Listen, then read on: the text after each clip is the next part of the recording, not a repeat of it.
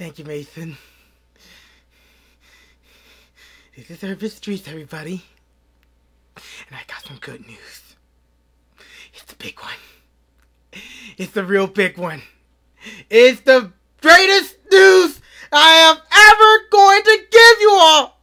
The Flim Flam brothers, one of the most biggest Equestria scammers, is finally behind bars!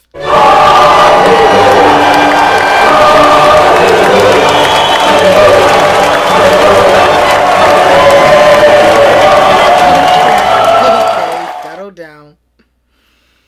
Allow me to explain on how this miraculous miracle happened. From what I was told, the Flim Flam brothers decided to take their business out of Ponyville because some pony exposed them as the apples they are.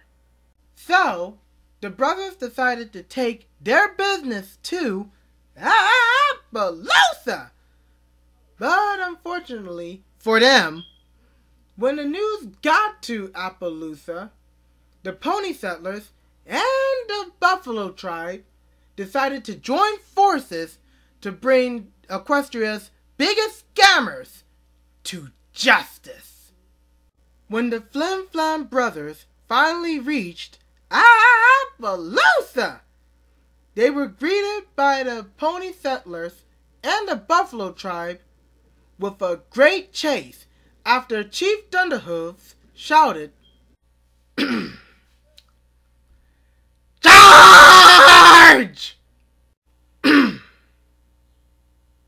The pursuit ended in Las Pegasus after the Flim Flam brothers gave their pursuers the slip.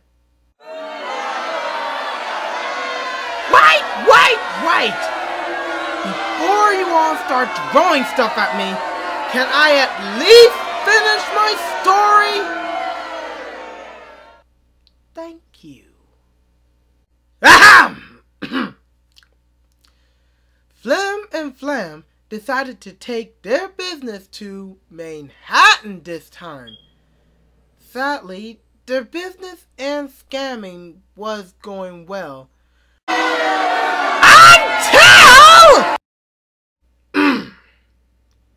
Until a mayor named Bravesong, who was vacationing in Manhattan at the time, got scammed out of all her bits by the Flim Flam brothers. Bravesong wasn't going to take that lying down, as she pulls out her frying pan and knocks both of them out cold.